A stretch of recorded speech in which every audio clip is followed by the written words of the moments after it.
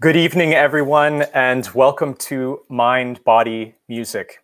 I'm Ian Cusson, the Canadian Opera Company's Composer-in-Residence, and your host for this evening.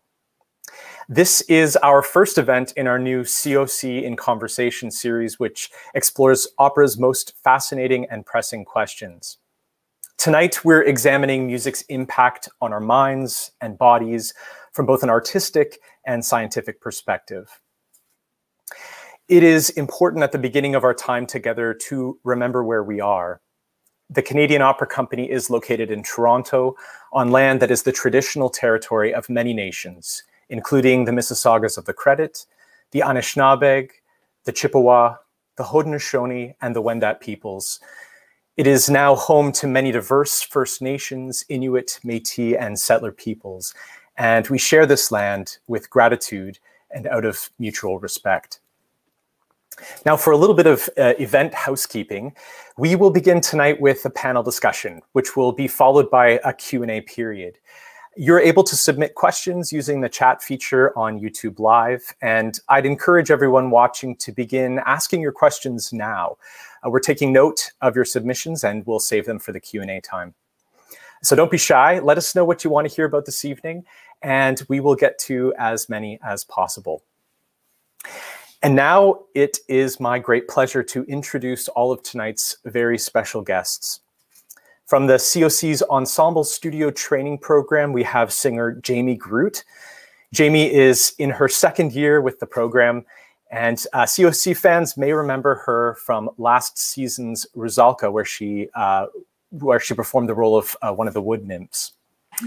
And from the field of psychotherapy, we're joined by Dr. SarahRose Black. Sarah is an accredited music therapist and registered psychotherapist. She specializes in palliative care and psychosocial oncology at both the Princess Margaret Cancer Centre and Kensington Hospice in Toronto.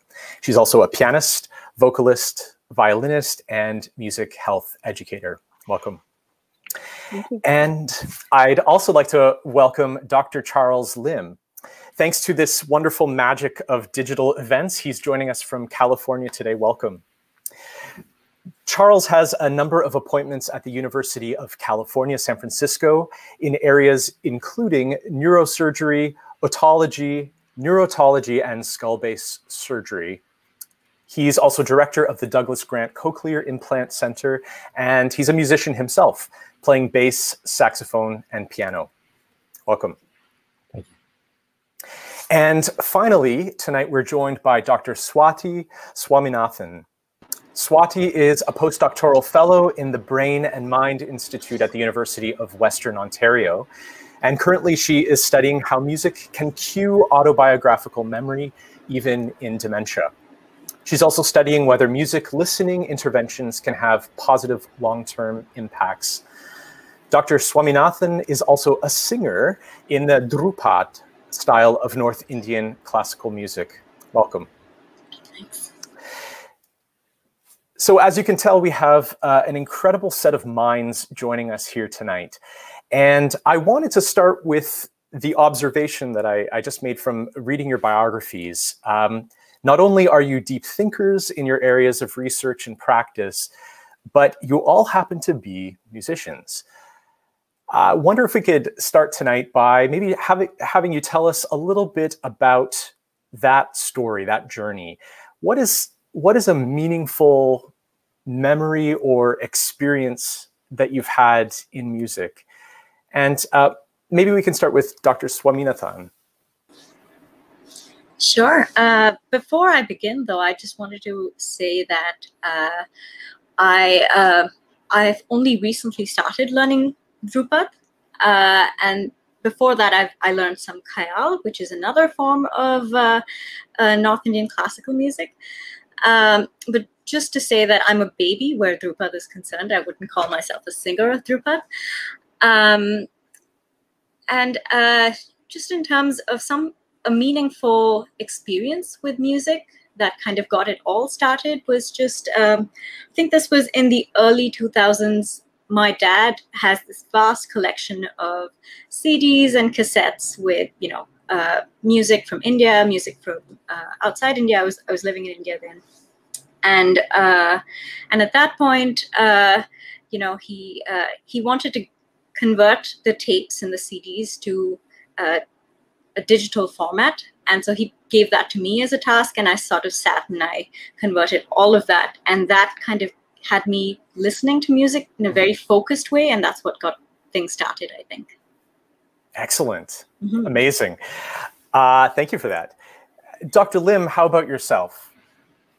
Thank you. And, you know, for me, my life has been an obsession with sound. I don't know how to put it any other way. From a very early age, I felt like maybe nothing mattered more to me other than people besides sound. And I didn't understand it, but it formed the basis, I think, for almost every decision I made after, which was when I decided not to become a musician because I didn't feel that I had the talent to affect the world musically.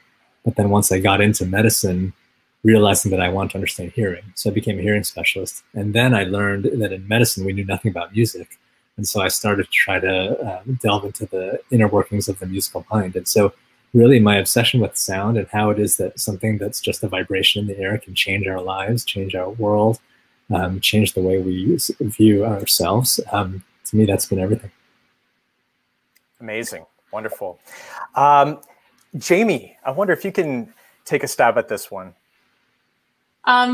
It's a hard question because, I mean, I've dedicated my life thus far to music and the performance of music, and so there are so many moments that go into that. But I can remember very fondly when I was a small child, my mom singing to me before I went to bed, and later on when my grandmother had Alzheimer's, being able to still make music with her when it seemed hard to connect with her in other ways. And even now, I think the most meaningful musical experiences are always when we feel like we really get to connect with our audience members.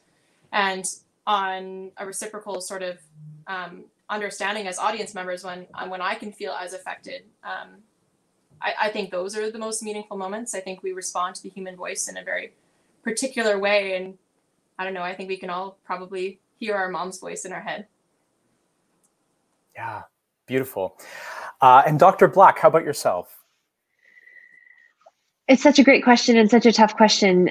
Just echoing what Jamie said, I have never known life without music. And when I think back to meaningful experiences, I feel flooded with memories. But what stands out when you ask the question is the first time I heard Glenn Gould perform the Well-Tempered Clavier.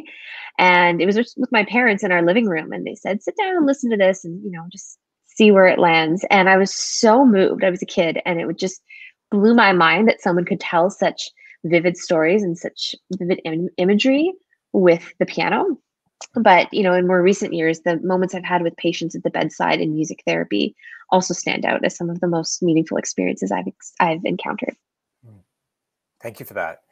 I'm struck by the level of personal connection that a lot of your stories have had in terms of these meaningful moments, either with family or with other people. And also just with this sense of fascination with sound. It's amazing to see how it has this transcending quality across people and across cultures and across nations and time, of course. Well, I'd like to start our conversation tonight by thinking sort of broadly about music and the mind, and specifically to consider the process of how we perceive music and how this even works. And Dr. Lim, I wonder if we can begin with you. Here's a simple question for you. What exactly happens in our brain when we listen to music? Maybe not a simple question. Sure. Well, keep in mind, long before music gets to the brain, it has to go through the ear. And so I think that there's an important process process from your Toronto perspective. There's, I think, an important series of steps that we should probably understand and just discuss. So I always think of sound as the physical vibrations in the air, but the musical experience is something that happens in the brain. And they're different, but obviously related to one another. And if you think about how this vibration ultimately gets to our brains, if you don't think about how your eardrums work or how your inner ear works, you may almost take it for granted because it's so seamless and automatic. Yet, what has to happen is that the air vibrations put microscopic movements into your eardrum, which then sends small microscopic movements down 3 hearing bones, which then go into your inner ear. the inner ear, which is called the cochlea, is where an amazing transformation happens, where sound as vibration becomes electricity. And so another way to conceive of that is that acoustics only exists between the world and your inner ear. Beyond the inner ear, there's no acoustics. What your brain is hearing is not vibrations. It's now responding to electricity. And so the electricity then goes up the auditory nerve from the inner ear, where it then goes into the brainstem and then goes up to the higher brain centers, where you ultimately perceive it as a musical experience or a musical sound. And that process is true for any hearing, but for music, which is a very, I think, profound and potent form of sound, to me, it's the highest form of hearing. It's the version of sound that really robustly activates the entire brain, and I think maybe ways that we will hopefully one day discover, because I think the power of music is something that we're just beginning to understand from a science perspective. So you say that all or many areas of the brain are activated. How does the brain look differently on a neurological level when, say, someone's hearing words or spoken text versus when they're hearing musical sound? Yeah, it's very interesting. So I think that, first of all, it's important to know that the brain has an organization. It has a structural organization. So if you actually look at the brain, it's not just a blob of neurons that just sort of randomly activate. It's separated into regions. And these regions tend to have functional specialization. So for example, there's a region in the back of your head that handles most visual information. So if you were to see something and process that information visually, that part of your brain tends to be active. Now, something like language, which is a very robust stimulus from a sound perspective, stimulates primarily auditory cortex, which is the part of your brain that first handles sound. It's in the temporal lobes, sort of on the side up here. But then it also triggers what's known as language processing areas. There's sort of ancillary regions in the frontal lobes that have to do with consciousness and memory that are sort of devoted for language, and also areas slightly further to the back in the parietal cortex that are involved with meaning of sounds and interpretation. And so these are things that allow you to actually speak. But when you do a brain scan, for example, somebody listening to speech or speaking themselves, those are the areas of the brain that are active. Music doesn't just do that. It's a very robust thing. You'll have visual, motor, cerebellar, memory, emotion. Like every region of the brain is potentially robustly activated through music. And so this is why I say it's such a potent form of sound. Beautiful. Amazing. Dr. Swaminathan, I wonder if you might be able to reflect on, we hear these adages as music is the language of the soul, or music is the language of love. In what ways, and Dr. Lim already began touching on it, in what ways can music be compared to language? I mean, one way is metaphorically. I mean, it seems that music is really good at communicating some things, while language is good at communicating many other things. Like if you're trying to give semantic details, so something about, you're trying to give information about facts, language would be better than music, obviously. But music seems to be very effective at communicating emotion, and in some sense, so music tends to become associated with certain memories. So the exercise that you got us started with was really an exercise in bringing up, a memory that we associate with music, and because music is evocative of memories as well as emotion. It's a really strong and rewarding sort of signal compared to language, and it can be useful in different sort of situations than language. Yeah. And rewarding, I think of the word pleasure. How does pleasure come to play in this? Is it possible to hear pleasurable music and then not pleasurable music? And what goes on with us, and how do we have those responses? Yeah, I mean, that's a really great question. And I'm not sure I'll be able to give you an answer as such, but it's a question that we grapple with sort of every day when we're trying to study music and reward and pleasure, and how it relates to other aspects of the mind. But one of the things is, one of the interesting things is that people can listen to music that sounds really sad, but derive a lot of pleasure from it. And in fact, a lot of people feel chills or goosebumps in response to particularly sad sounding pieces compared to, happy sounding pieces or something like that. So, so there isn't this one-to-one connection between, the cues. So something that's fast tempo is generally thought to be happy, but that doesn't necessarily correlate very well with pleasure and reward. And I think it's a very complicated sort of picture there, in the sense that it's related to so many different mechanisms, like, the memories that you associate with it, or just, the context in which you're listening to something, or the, just a lot of different things that we're still discovering about pleasure in response to music. Great. Jamie, I wonder if we could turn to you for a moment. I want to think for a moment about music and the body, and specifically how your musical practice and your body are combined together and intersect. I have been able to watch some of the training that you get to do as a member of the Ensemble Studio at the Canadian Opera Company.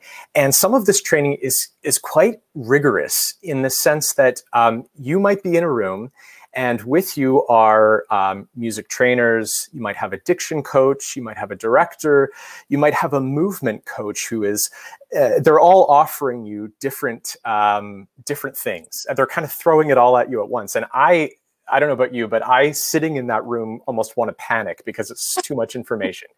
And yet I've seen you, I've seen you thrive in these moments. But what I think about that kind of training is it makes me think of almost like an elite athlete who is training, rather than a kind of the idea of the artist who just kind of opens their mouth and wonderful things come out.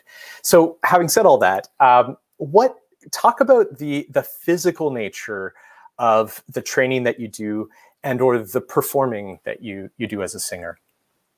Well, it's kind of a multifaceted question. I think first I need to say that as far as my experience in falling into opera, I really did fall into it. I loved singing. I sang quite a bit growing up, and I went to an arts high school and was very happy to find myself singing classical music. But for me, I didn't know the art form before I was making it.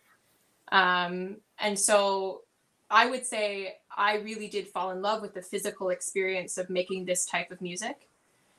As far as my training goes, I always think of us as working to remove layers, because I think a lot of what we're doing is taking away tensions and filters that we've placed upon ourselves as we go through our lives to really allow the most genuine human experience in front of an audience. And so a lot of that is all about freeing up. I mean, there's lots of physical work that gets done. I mean, we work lots with Jennifer Swan, for instance, on our breath work and making sure the body has the strength and facility to really meet the demands of what we're asking of our very precious little instrument.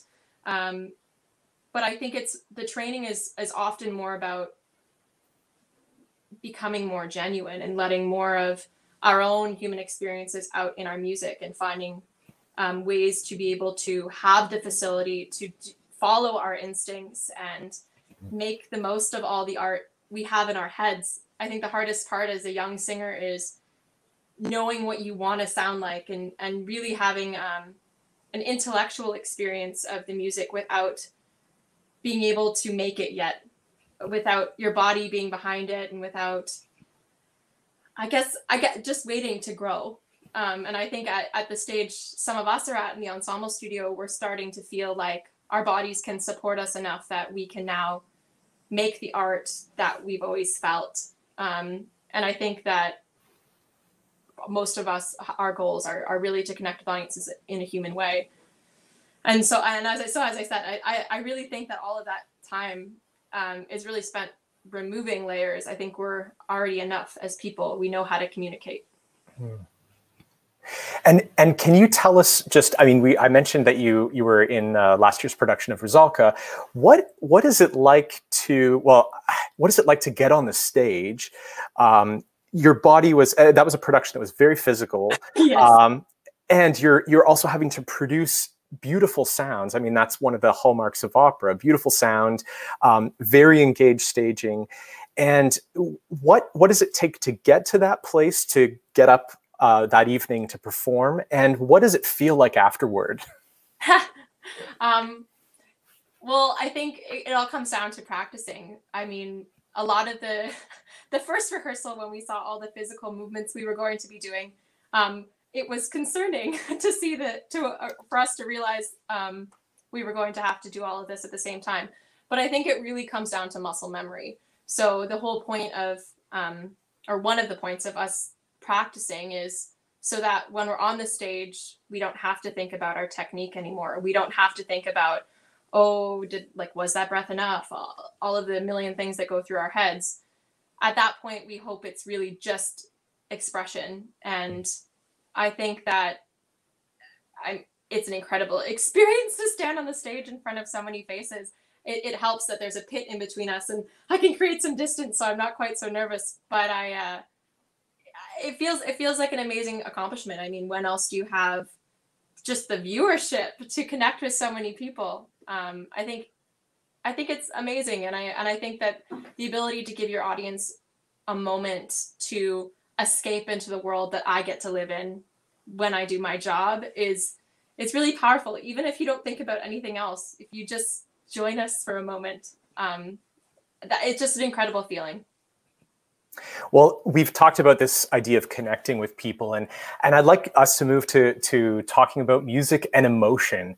Of course, what would a discussion on music be if we didn't actually listen to some? So I have prepared a couple of little, very brief clips for us to hear, and we're going to listen to the first one now, and then we'll come back and talk about that in a few moments.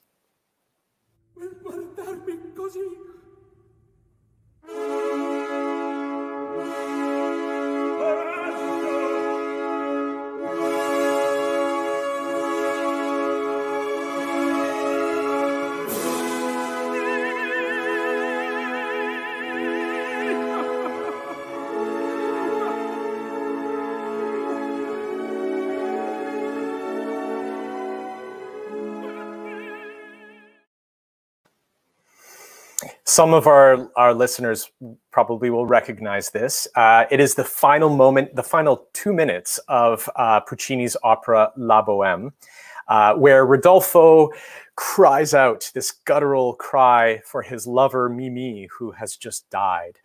One thing I observe from this is it is incredibly emotive moment in musically, with the swelling of the strings.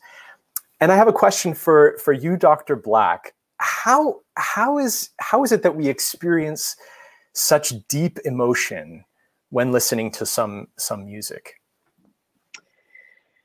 This is a great question, and I think there is no one clear answer. I think there's so much we don't know, but I would argue that it lands in so many different aspects of our experience. It lands physically. We hear it.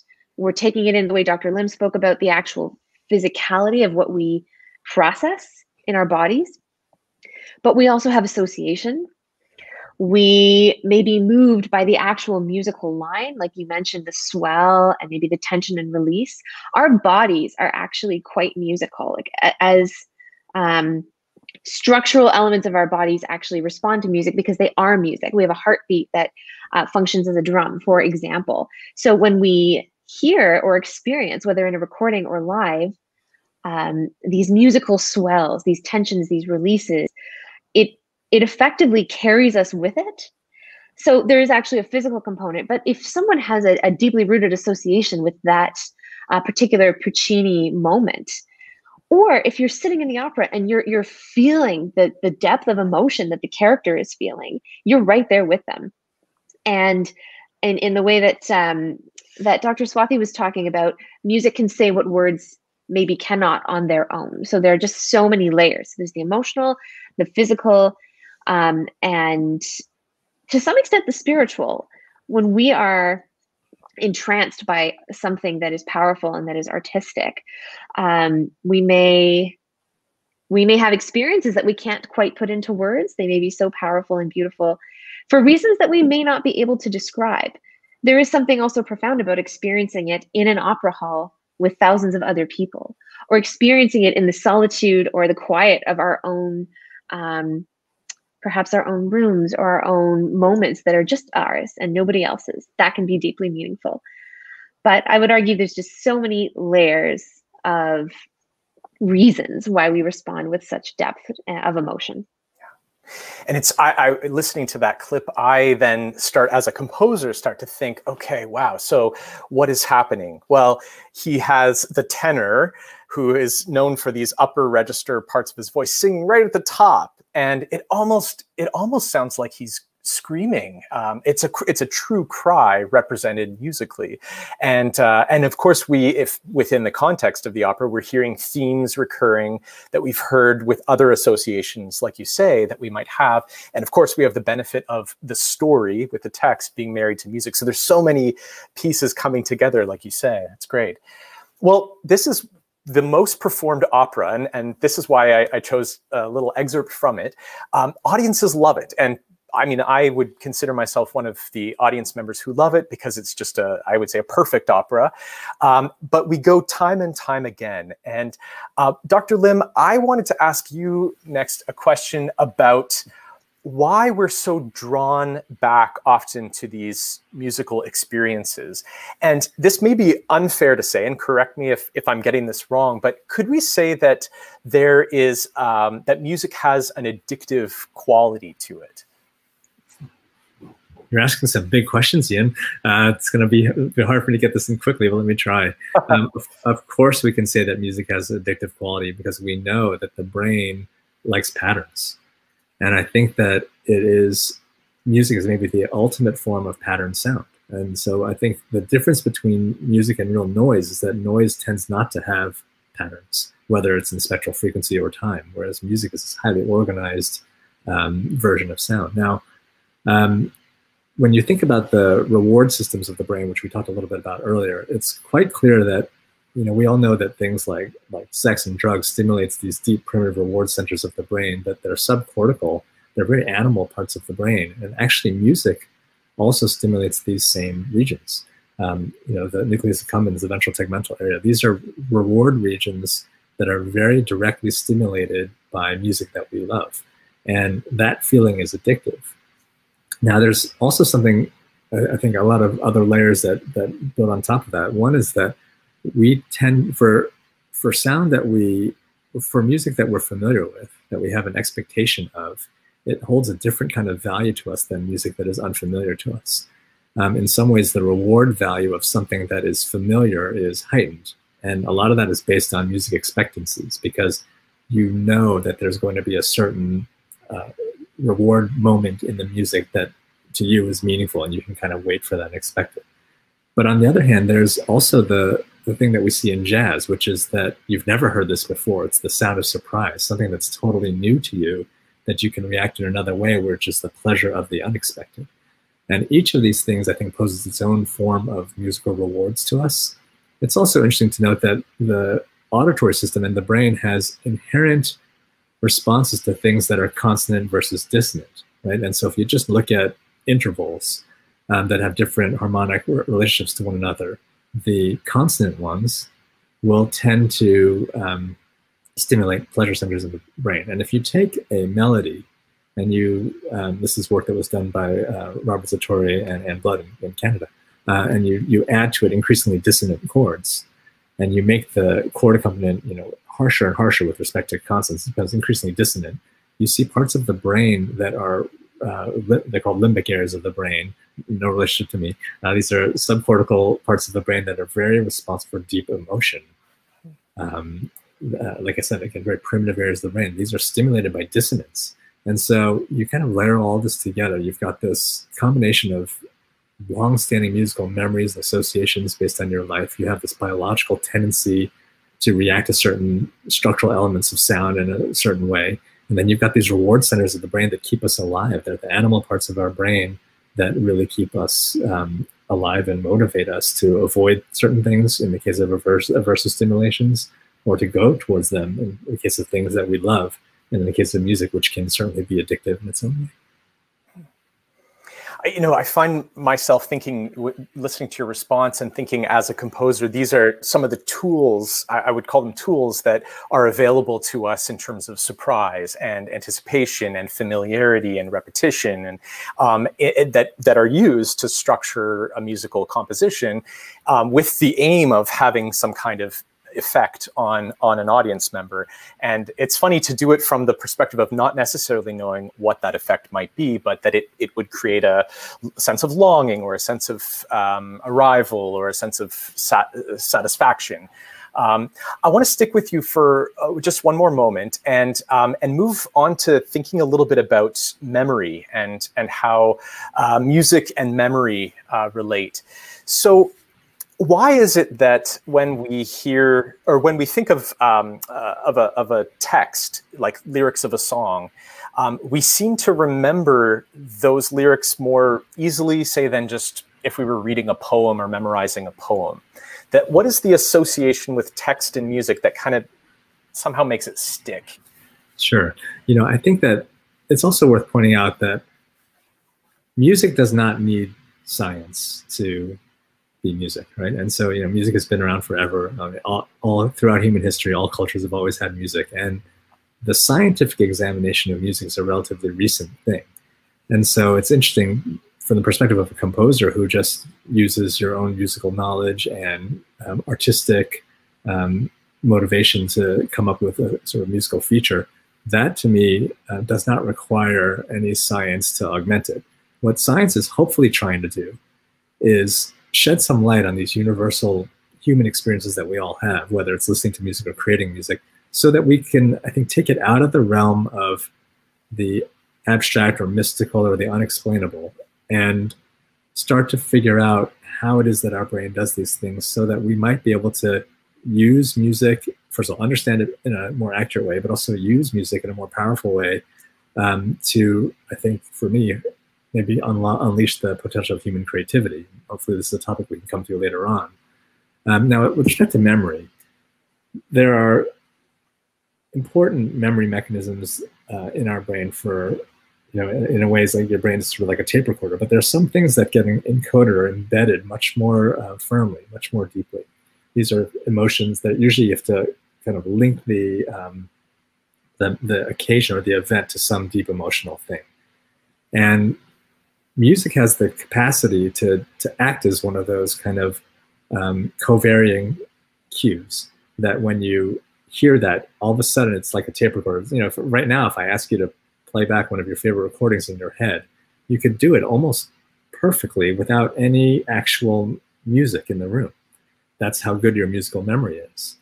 And it's actually a very interesting thing that if you were to think about a musical memory you have, so for example, a song that always reminds you of the summer of 7th grade, that kind of thing, that is actually embedded in a part of your brain. So when you hear a song that has autobiographical significance for you, there's a portion of your memory in what's called the default systems of the brain, the medial prefrontal cortex of the brain and the front part of the brain, that tends to be active in these sort of musical memories.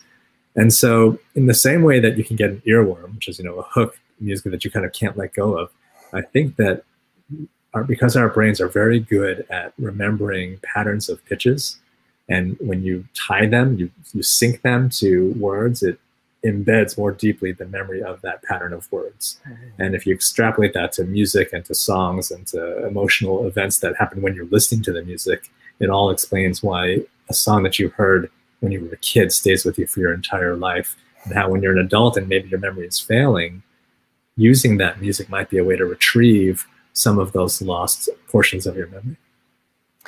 Well, I want to pick up on that. And Dr. Swaminathan, I know you've done quite a bit of work in the area of music and its effects on patients who suffer from dementia.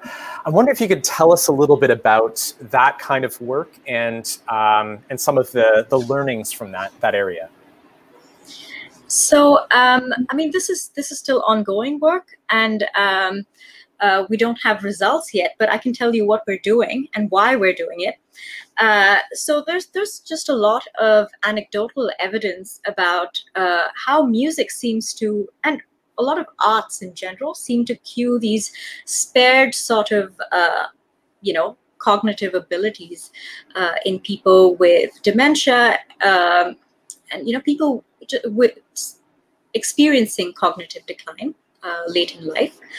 And I mean, anecdotally, there's just a lot of that there. And this sort of area of work is still kind of new, in the sense that there are just a few groups of people who are working in this area. There's a group in Australia, a bunch of people in the US and the UK who are also working on these kinds of questions, and a group in Europe. And it's clear that music is able to evoke autobiographical memories better than, you know, sometimes pictures from a person's life, or sometimes, and definitely better than silence, or in, you know, the presence of noise or something like that. And what is less clear is just the mechanism by which we're able to access these spared sort of cognitive reserves in people with dementia. And so there are a few hypotheses that we're looking at. So one of them has to do with this idea of reward, and sort of music, especially familiar music, being very rewarding in some way that might cue autobiographical memory, or it might just improve cognition in general, because when you feel better, you kind of do better on you know, cognitive tasks and things like that. Another possibility is that it's related to a very personal memory. You know, it's directly related in some way to a personal memory, maybe a person from a particular time. And what we also know is that we tend to remember music, as we do a lot of different things, but especially music, from our teenage years. So these are really identity formative years. So years where we're kind of experimenting with our identity, trying to figure out who we are. And we tend to do that by trying different pieces of music, different genres of music, and figuring out what we like, who we want to hang out with based on the music they listen to. And so music from this particular period seems to be especially well remembered, and also related to preferences and identity. And so we're trying to see if that might also be a way by which, you know, so music, especially from the teenage years, could be especially likely to trigger autobiographical memories. It's incredible. I'd love to kind of continue this conversation by thinking about the therapeutic applications of music. And now, Dr. Black, I'm sure, and I feel almost rude to ask you this, because you're probably asked this every day. Could you tell us what exactly is a music therapist? You are a music therapist. What is that, and what do you do? Such an important question. Happy to answer it. And I do get it often, but I think it's so vital. And the answer is big in terms of the scope of practice of a music therapist, in terms of the clinical populations we work with. But the heart of what music therapy is the use of music by a trained professional, a music therapist, to achieve some kind of clinical goal. And so in my work, I work in cancer care, psychosocial oncology, and a lot of palliative and end-of-life care. So I'm using music intentionally with the purpose of achieving some kind of therapeutic goal. So that might be an emotional catharsis, that might be anxiety reduction, that might be pain and symptom management. That might be legacy work and creating songs that are newly created, so original songwriting by the patient for their family, so that when they die, the family has a song written by that patient, regardless of the patient's musical abilities. Nobody has to have any musical experience to participate in music therapy. But again, circling back, what does a music therapist do? They might use music in a whole bunch of different ways, essentially to develop a therapeutic relationship and from that springboard, achieve some kind of therapeutic outcome. But we work in schools, we work in private practice, we work in correctional facilities, in mental health and addiction. We work in pediatrics, in the NICU, in palliative care units, in hospices. There really is no limit to where music can have an impact. The music therapists tend to choose their preferred patient population, train specifically in that, and then develop their own tools, assessments based on some really excellent evidence-based literature that informs our practice. Incredible. So is it possible that that a patient could be prescribed music like they might be prescribed a drug or a medication? So the short answer is yes. And the long answer is that I tend to be very careful when I make suggestions if patients ask me, what should I listen to? Ultimately, the music that is the most relevant to that patient is going to be the most therapeutic. So there really is no one size fits all. It depends on who the patient is, what their history is, their background, what the role of music in their life is and has historically been. So when I go in and I'm working with a patient, I'm looking at the whole person, as much of their history as I can assess or get to know, and we develop a rapport. So I'm using live music 95% of the time. There are occasions where someone wants to hear a specific performance. Like, I'm not going to recreate Glenn Gould. I'm not going to recreate a symphony or an opera. But most of the time, it is in fact that I am adapting to that patient's specific needs in a specific moment using live music at the bedside. However, I will create curated playlists with a patient if they say, I have to go in for this procedure that feels really scary, but I'm told I can listen to music. So can we map out some music for me to listen to? So I will then unpack, well, what feels scary about it? And what music do you turn to when you feel anxious? And we'll do a bit more of a deep dive into what matters to that person. But I'll just add that it's lovely that the teams I work with at the hospital will effectively refer to me in tandem with pain medication. So we're prescribing these opioids. We'd also like music therapy to follow up. So the short answer is yes. Wow. And what kind of physical effects does this kind of work have? How can the body respond to music? Can you give us an overview of some of that? Definitely. It's remarkable often when I start to play. So if you imagine me wheeling my keyboard in to a patient's room and they tell me that they are feeling a lot of pain in different parts of their bodies and the medicine hasn't kicked in yet or isn't as effective as they would have hoped, I start to play very intentionally, very specific music, depending on the patient's needs. And I watch the brow unfurrow and I watch the shoulders drop. And perhaps I watch the breathing deepen. This does not necessarily happen every time like clockwork. It sometimes takes a lot of different trial and error, but ultimately I notice that people have physical relaxation. That's a very typical response when they have live music presented in a certain way. But by the same token, it can be a very physical response to start to cry. The music might just be so emotional that they have a physical emotional response as well. People fall asleep. And I always joke with my patients, they'll apologize and say, oh, I'm so sorry I fell asleep. And I'll say, no, that's actually great. In this particular musical experience, if you fall asleep, it's a compliment. I will actually curate the music intentionally and change the tempo of the music to support them in falling asleep if they tell me that's what they want to do. But if they're dealing with something like nausea, the music can function as a distraction and a diversion from the focus on the symptom.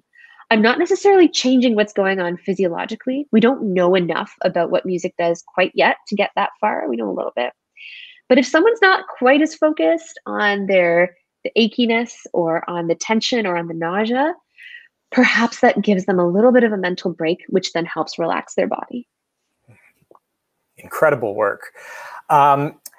I promised that I would play a couple of clips, and I want to play another one of those now. We're going to listen to a short clip, and we're going to come back and chat some more.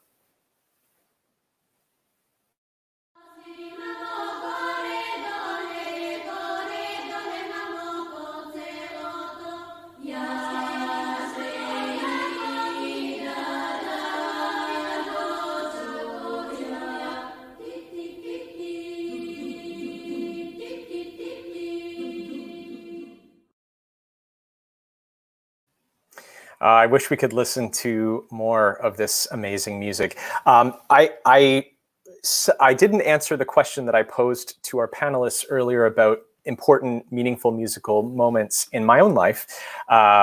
But this was actually a record that was given to me as a child, or that I listened to as a young person.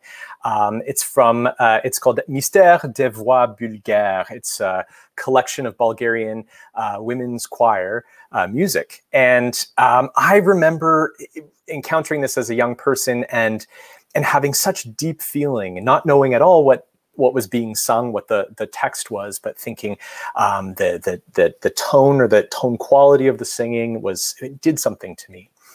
And Dr. Swaminathan, I wanted to think for a moment. We've already mentioned how music is something that is cross-cultural. We see it all over the place, but in particular, music that is created together. Through social music making, whether it be choirs or choral music. Why is it that we come together around music? Why is it that we make music together? I think this is a really great question that a lot of people have been puzzling over, because I think, as Dr. Lim mentioned, every single culture and subculture even of in the world has a musical sort of idiom of its own, a musical style, maybe musical philosophies of their own. And so there's something about music that is very social, and something that is universal in that sense as well, because it's everywhere.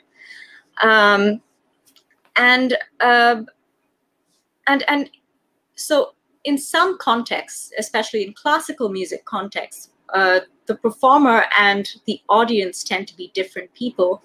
But in other kinds of musical cultures, the performer and the audience are, they're not separate. Everybody's engaging in it. Everybody's maybe making music. Everybody's dancing. So there's something especially about the rhythmic quality of music, especially music that has a groove, that's something that you can tap along to, that seems to be especially good at getting people to synchronize, particularly with a beat and therefore with each other.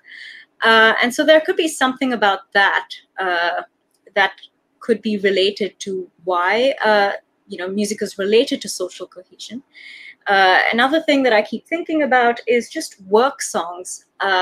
So there are these songs with a very regular beat that are usually done for, that people may engage in while they're doing repetitive work. And that makes the work less repetitive or just less monotonous, but also kind of has them synchronizing and getting things done.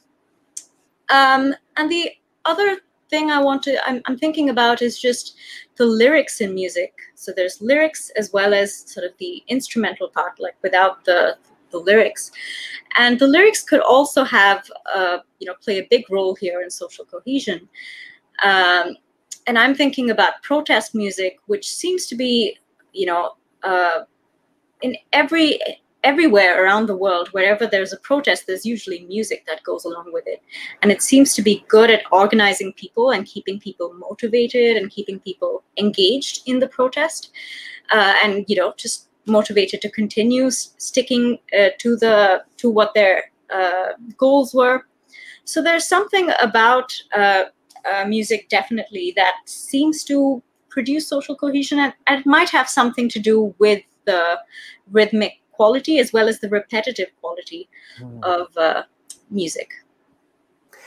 It's amazing. You mentioned work songs, and my family is descended from voyageurs who would travel waterways in canoes, and would often be 16-hour days of canoeing, if you can imagine. I can't imagine. And with black flies everywhere around us, and they would sing these songs, and it would both keep the rhythm of the paddle stroke, but it would also be a way of recounting and telling extended narrative stories. So it was a way of kind of maintaining culture, maintaining unity as a team, and probably staving off some boredom as well, I can imagine. And I'm thinking back to what Dr. Black was saying about the spiritual function of music in terms of the singing that happens together, and also the music making in those contexts.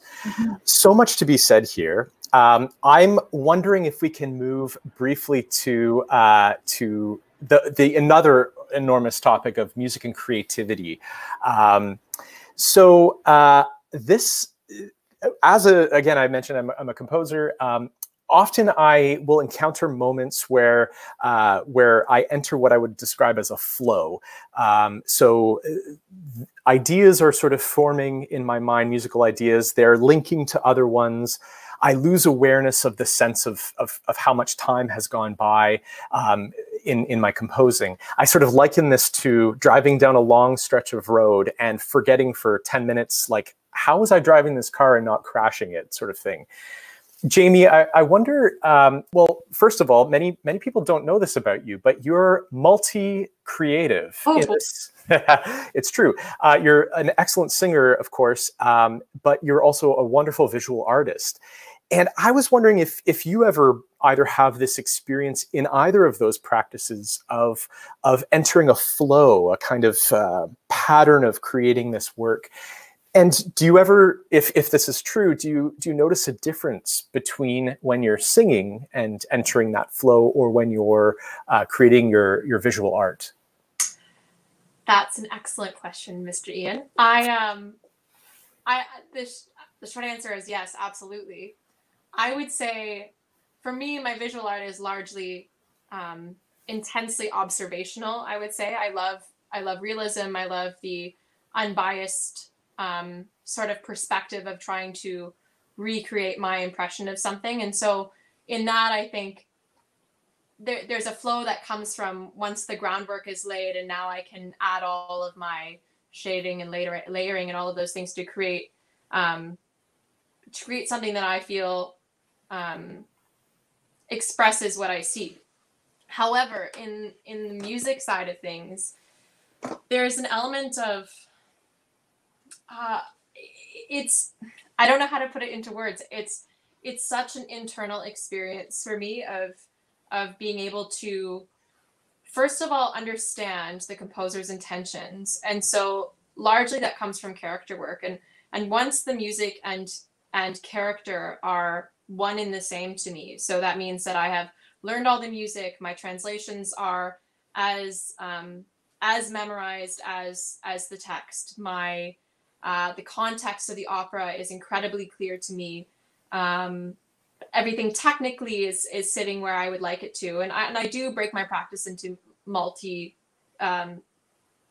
many different areas. And so that is one type of practice. Another type of practice is to really look at the character's experience and understand why did the composer set it this way so that it expresses the emotion of this moment. And the truth of the matter is, once I can get into that space, so once I feel like the music is a part of me as a human, there's a certain naturalness that comes from that. And I think that some of the greatest composers understand the progression of the human experience. I can feel an emotion building inside of me, and then the intense release of it. I can see why all of those little tenuto markings and the crescendo and the swell of this phrase is important, because it is all of a sudden integral to me as a human and as a character. And I think that that's where that flow comes. I think once the character becomes human and the music therefore becomes human, there's just an intense instinct that goes with that. And that's sort of what I was saying before. I mean, all of our training is hopefully getting us to a point where we have all of the tools to really let our instincts free. And I think once you're able to get to that vulnerable place, there's an incredible flow. I mean, you don't think about what you do as you walk through life. You just do it. It makes total sense to you for a billion reasons. And I think the same can be said of a really great story. You can see where it's going. You can feel where it needs to go. that's a long way of saying yes, absolutely, Ian, absolutely yes. And interesting to see how there is like a difference in time, like in the creating, like for example, in shading, if you're doing visual art, that's when you can enter this kind of flow, but it's also at a certain point in the singing, once certain technical elements, memorization, character work has been established, that you can enter those spaces. There's certainly a moment in the visual art too, where it goes from lead or charcoal on a page to, oh, it's this thing I was recreating. All of a sudden it has that essence. I think it's all sort of the same. Yeah. A follow-up to you. So you said when a composer can do that well, any composers you feel that you've sung that you feel can do that well? Like, I know you've sung many different roles, but yeah. I'd say there's lots of them. I mean, right now I am absolutely in love with Strauss, and I'd say I always have been, but I've been revisiting, and I think there's a certain musical language he uses that, because of how my instrument is shaped, to put things loosely, because of where I feel I belong in the operatic world, I do feel like my body responds to his musical language. And there's something about the directness of the way he communicates, and the way in which the orchestra and the voice is, to me, equally important. I think depending on the time frame we're working within, there's moments when it really feels like voice and accompaniment. To me, Strauss isn't that. I think it's all so integral, and to me, that's a part of a team atmosphere too, and I love that. So I think he does that really well, and I think I also have an understanding for the German language that makes me feel like I can communicate well. It's probably the most similar to English in the language style, the way we emphasize words, the way we communicate with consonants, and all of that makes a lot of sense to me just because of where I grew up and what I speak. But I also think, I mean, you played Bohème. Puccini does an amazing job of letting the voice have the room to really express, and the push and pull of the orchestra, and the just the dynamic collaboration that happens in that, I think, is also incredibly powerful. I mean, Mozart, Verdi, the greats, if you can name them, if it's a household name, you can probably guarantee that they're pretty good at this, because this is what makes people feel things and makes them want to make this again and again and again, right? Yeah, absolutely. Dr. Lim, I know you've done a lot of work in the area of music and creativity and have a lot of interest there, and I'd love to pull you into this conversation as well. I'm wondering, the act of making something can often feel like playing with sound. And I was wondering, what is the role that improvisation plays in music? Can you tell us a little bit about what happens in our brains when people improvise? Sure, let me try to. I really love what Jamie said there, because I think that actually science has something to say about that, and it speaks to me very directly in terms of some of the things we're finding in our research. But I think when we talk about improvisation, which is the spontaneous creation of novel material, it's probably worth looking at it not as just a specialized circumstance that happens in jazz clubs, but actually as a very normal part of human life, but also a normal part of musical life. And I think if we think about the history of music and how it began, probably the first music was actually improvised rather than memorized or composed, because there really wasn't that kind of history to it. And I think that life itself, the way we live life, tends to be largely improvised. Yes, we can schedule our day and things like that, but we are constantly reacting to unexpected changes in schedule or events that happen that force you to suddenly respond in a novel, unexpected, or unplanned way. So this is all a way to state that I think improvisation is a very important fundamental biological activity, and it's something that we need to do to stay alive. Now, in the musical domain, jazz, I think maybe more than any other musical art form, has really taken improvisation, just put it front and center. I mean, it is essentially what you listen to jazz for, is for the improvisation. And so in our research, we've been looking at highly trained jazz experts that are essentially improvising in a functional MRI brain scanner, and then also playing things that are memorized. And we're really trying to understand what changes in their brains when they go from this kind of memorized, more rote type of state to a improvised, spontaneously creative kind of state. And we're actually seeing that large changes happen in the prefrontal cortex of the brain. Now, this is the part of the brain that's up here that really separates humans from animals. It's where self-consciousness resides. And what we're seeing is that in these large parts of prefrontal cortex, the brain appears to be relatively shutting itself off during spontaneous flow in the form of creative improvisation. Now, what does that mean? It might mean that in order to be highly creative, you have to shut off some of these conscious self-censoring mechanisms that are constantly limiting or questioning or restricting your ability to feel free.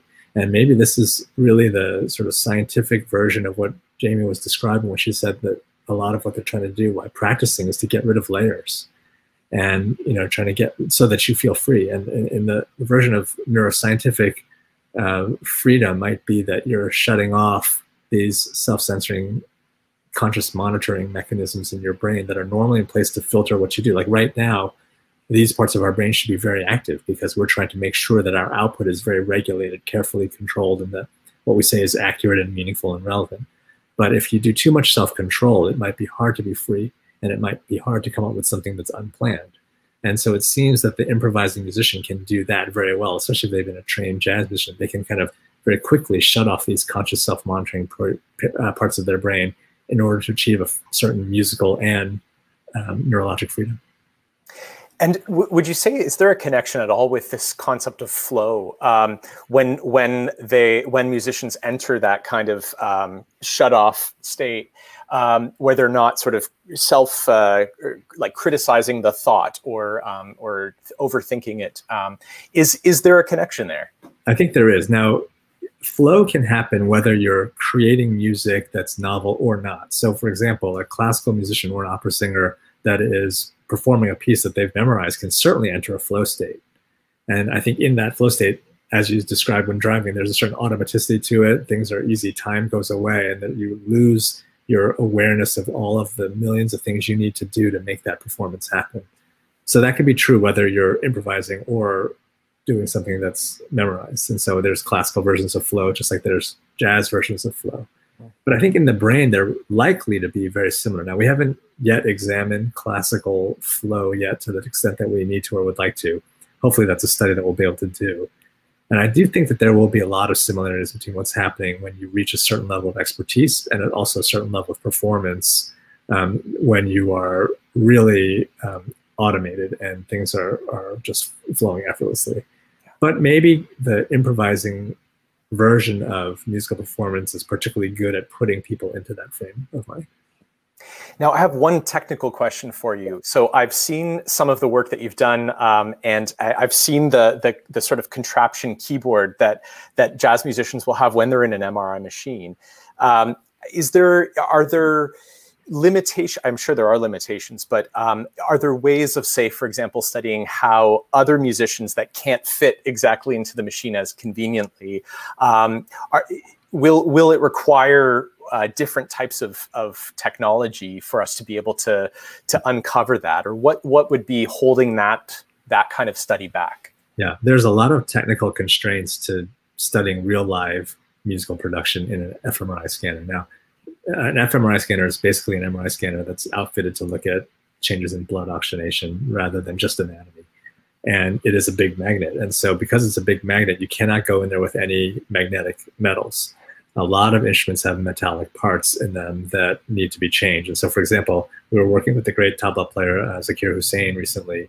And one thing he did, which was really amazing, was there's iron dust that's in these tablas that are when they're built. And so he actually contacted somebody in India to basically reduce the amount of iron dust that was being used in the tabla so that he could bring it into the fMRI scanner. And so you often have to be very creative in how you come up with instrumentation to be used in the scanner. In the case of the piano, it's a 35-key plastic piano keyboard that's, you know, it's not acoustic. It's putting out electrical MIDI signals. And so you have to work around it. Microphones can be useful. So we've actually Renee Fleming was kind enough to do an fMRI scan for part of the Sound Health Network projects that we did at the Kennedy Center. And we can record the voice fairly well. There's some serious head movement limitations. And then beyond fMRI, there's other methods of looking at brain activity, whether it's EEG or fNIRS. And so there's a lot of ways, PET scanning. There's ways to look at the brain that don't necessarily have the same spatial physical constraints that fMRI does. But fMRI is a pretty powerful way of looking at almost any natural biological activity while it's happening. Amazing, amazing stuff. I'd love to hear that room, that hospital room with incredible sounds happening, and also the brain being studied. It's amazing. We are going to move to a little bit of a Q&A just in a moment, but I wanted to ask one last question before we do so. And Dr. Black, I wonder if I could ask you this. For those of us who see ourselves as music appreciators, and I'm sure that's kind of all of us, even all of us on this talk right now, what are some general benefits of music in our lives? Oh, that's lovely. That's such a lovely question. I think when someone asks that question of themselves, it's helpful to look at the history of what music has been used for in one's life. So if I said to you, Ian, like, what are the general benefits of music in your life? I would then kind of ask you to go back and look at your childhood, at your teenage years. And as different events happen to us in our lives, music accompanies us. It's like this friend that's with us all the way through. And it doesn't judge, it doesn't criticize, it just keeps showing up. Whether it's a meaningful event like a wedding or a celebration, or a more challenging life event like the death of someone we love, there tends to be music that underscores every part of our lives. So I think really looking at one's own life, putting up a mirror to ourselves and asking, what role has music played? And from that place, springboarding off and saying, okay, I use music when I'm feeling joyful. I use music when I'm feeling overwhelmed and sad. I use music to connect with other people. I love going to concerts. So again, it's highly individual, but I think social connection and then intrapersonal connection, connecting to our own experiences, are two very powerful benefits. We can connect to others through music. And, given the time that we're in this pandemic, that has been an increasingly difficult challenge.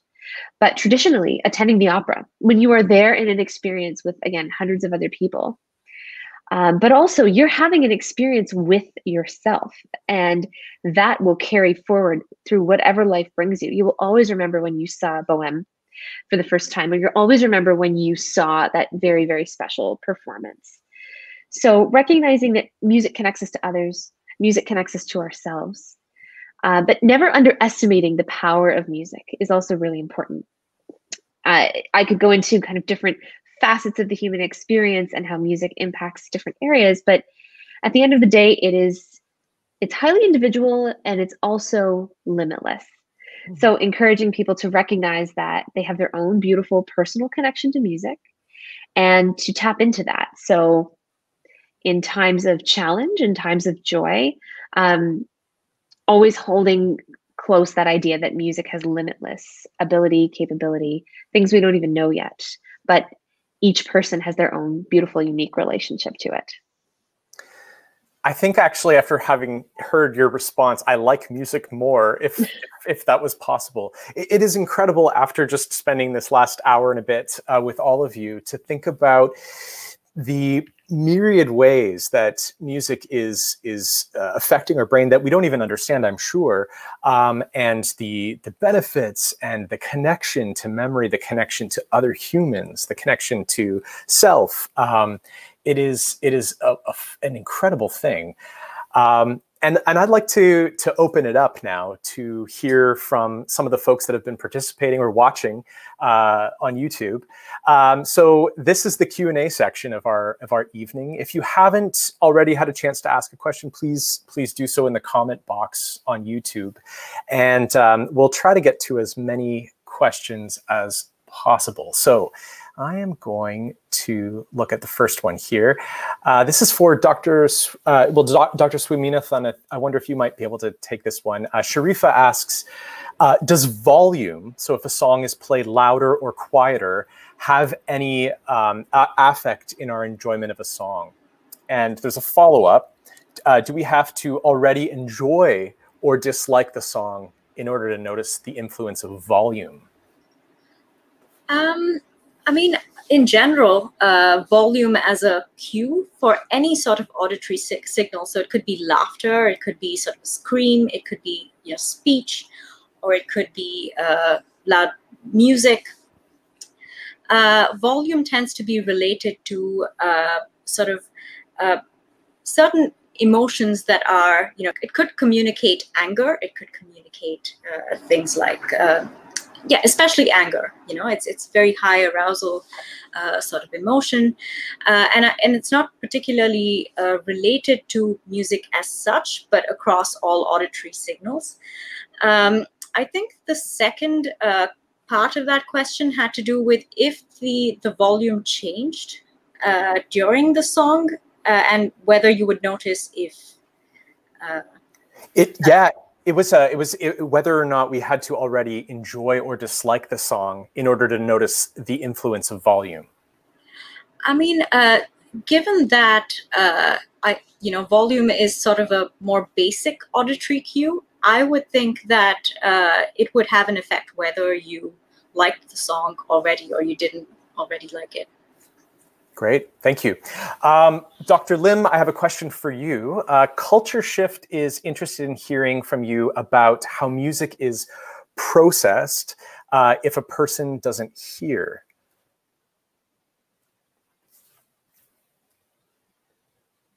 Oh, I'm having a little bit of difficulty hearing you. That's a very interesting question. Thank you. Now, in my clinical practice as an ear specialist, I treat a lot of people that have hearing loss. And hearing loss is it's not usually a binary thing. There's different degrees of it, mild hearing loss to severe hearing loss to profound deafness. And each stage of that kind of hearing loss has a certain implication on the filtration of the sound that's coming in. And so if you think about somebody who has a significant hearing loss, they basically have lost the ability to perceive certain frequencies of sound at a proper volume, or that there's a certain distortion or lack of synchronization in the sound that they are hearing. So the actual physical stimulus gets basically mangled, and by the time it gets to their brain, it's a poor reflection of what they originally were supposed to be hearing. Now, in the case of somebody who's deaf, who's either, let's just say the case of somebody who's never heard sound before, it's actually rather difficult to conceive of what it might mean for them to have a musical experience. Now, a lot of that seems to be vibrotactile, and this might be also pertinent to the last question about really loud live music, is that there's low frequencies can transmit to your body, and you feel it, the thump in your chest from bass is not just auditory, it's actually partially physical because you're feeling the actual low frequency vibrations.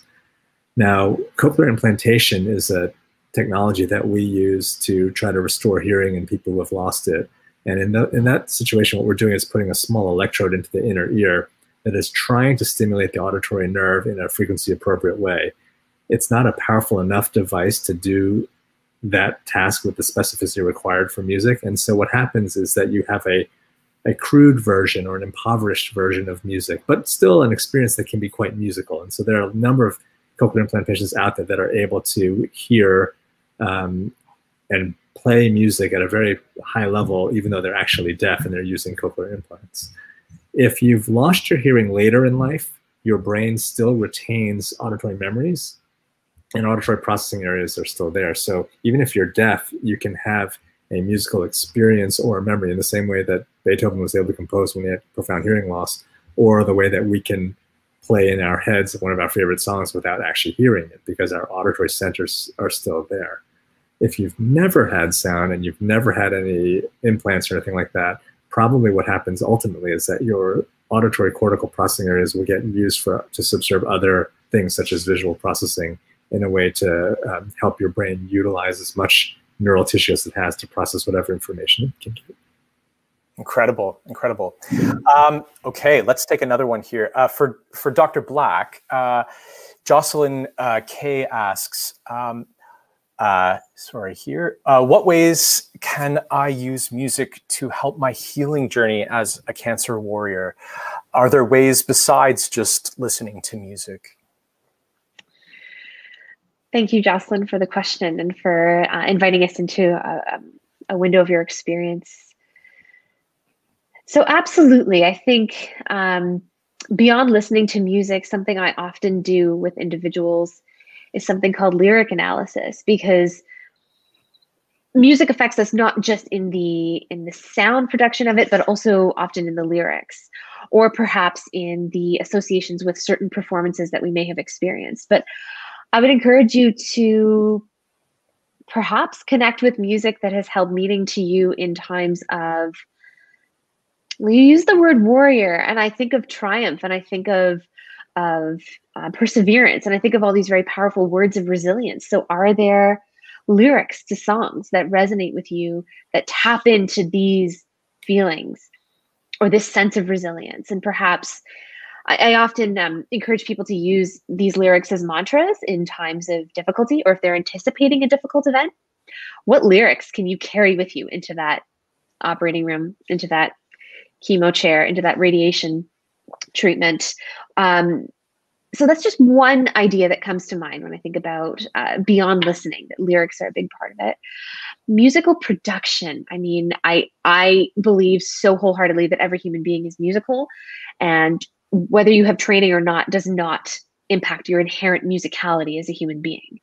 So regardless of whether you've taken a lifetime of piano lessons or have never touched an instrument or sung a note in your life, you have inside you this inherent sense of music, because as I referred to earlier, the body itself moves through the world rhythmically. We speak, our prosody is musical. So I encourage people to sing. I encourage people to hum. I encourage people to take deep, meaningful breaths. I think all of this connects back to a sense of musicality. When we invite music into and out of our bodies, we invite our bodies to experience, perhaps like Jamie said so articulately, shedding these layers, like letting go of layers and coming to the core of an experience.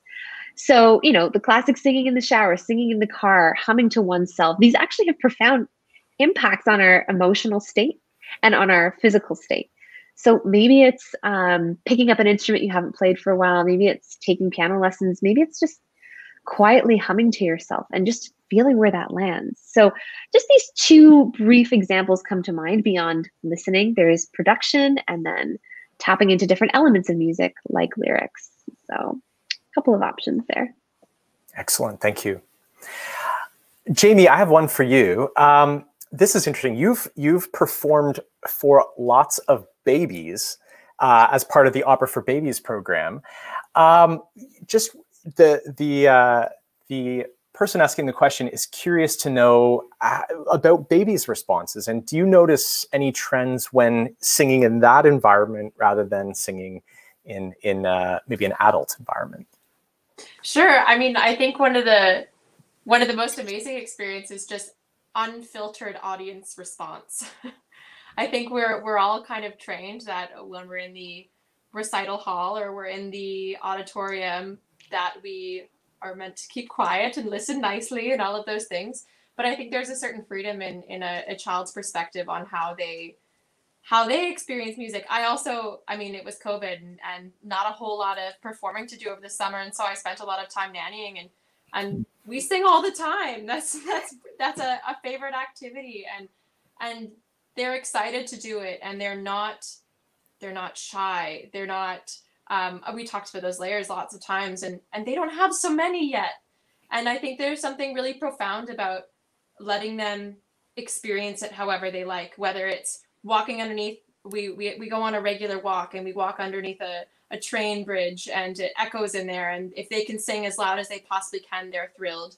And I think those sort of experiences are really important. We've talked a lot about how music is a big part of memories and how that can inform your experience of music for the rest of your life. And I think that being able to provide musical memories, even if it's so small, I mean, a baby isn't going to remember this experience when they're grown, but perhaps a repeated experience of having this sort of innate interaction with music and have that be a part of the foundations of who they are. Perhaps that's incredibly important. As I said, like one of my favorite memories is my mom singing to me as a kid. It's a part of a loving relationship to me. It's a part of so many things. And I think that to be a part of that in young children is very powerful for me because I feel like I can have an effect in a different way, in a less less structured way, a less communication driven.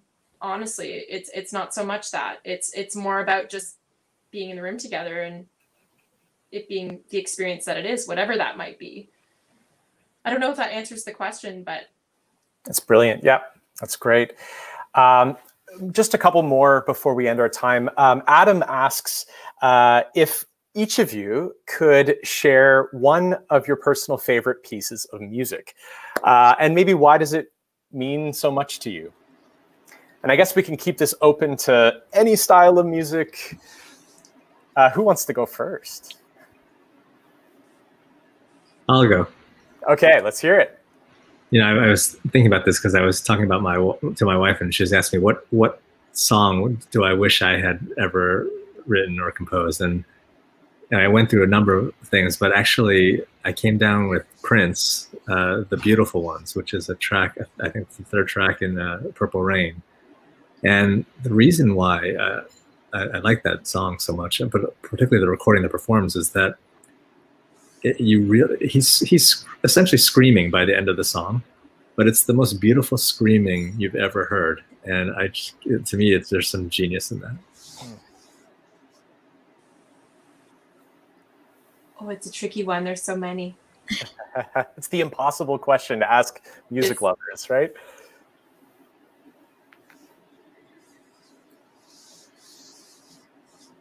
Oh no. I know. I'm even blanking. I'm going to grab a question. All right, a piece. Well, I'm going to give this a try. I have a lot of favorite pieces, but I listened to something yesterday, so that's fresh in my mind. So that's what is going to be my favorite piece today.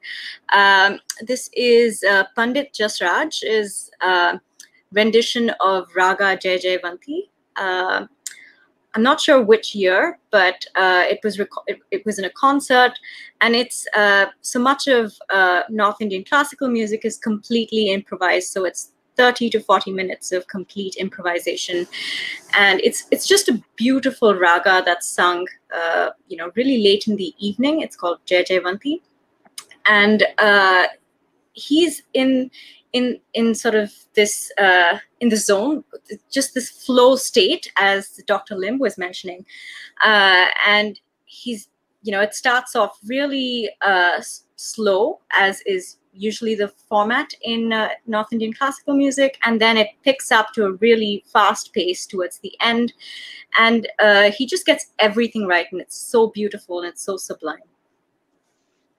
Beautiful, beautiful. It's interesting to me. I keep on thinking about how integrated my experience of performing music is with my listening of it. I immediately went to, oh, what's my favorite song to sing? And I think that's a challenge for someone in my profession, because listening, it ends up being hard because you think about it different. I think my favorite is probably Liu's second aria from Turandot. I think it's just one of the most powerful moments, and I think it expresses the emotions so clearly in the colors that Puccini creates. And I don't know, I have like an innate response to it that is very self-indulgent, and I love it. Dr. Black, do you have a contender for the list? Well, I was thinking about what Jamie said, and it resonated with me because as I've been in the music therapy field for a number of years, songs become highly associative with patients and with their experiences. So it's interesting thinking about my favorite songs and then some of the songs that I've experienced in very tender, very difficult moments with patients. But the Rolling Stones' Wild Horses came to mind, and I couldn't shake it. And I thought, maybe that's it. And I adore it. I adore singing it. I adore listening to the original version and covers of it. But as I was, trying so hard to come up with the right answer, Beethoven's Ninth, the entire thing, I get chills just thinking about it. And I can't help but connect to performances I've attended and moments that have just made me just so tingly with joy and just feeling ecstatic listening to it. So those are my two, Beethoven's Ninth and Wild Horses by the Stones.